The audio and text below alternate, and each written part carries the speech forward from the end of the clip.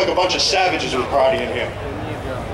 If you look down, you see a piece of trash, do us a favor, pick it up, toss it in the barrel, because the Parks Department allows us to come back every year. We want to leave this place clean and show them that the cannabis community knows how to respect shit. Yeah, most definitely, most definitely. And on that note, thank you to the park rangers for putting up with our shit for 2 days. I know it's not easy. Well, everybody, like I said, we're real happy that you guys came out. And I know you guys gonna be ready for Method Man and Redman. Hold on, let me get it right. Method Man and Redman, right?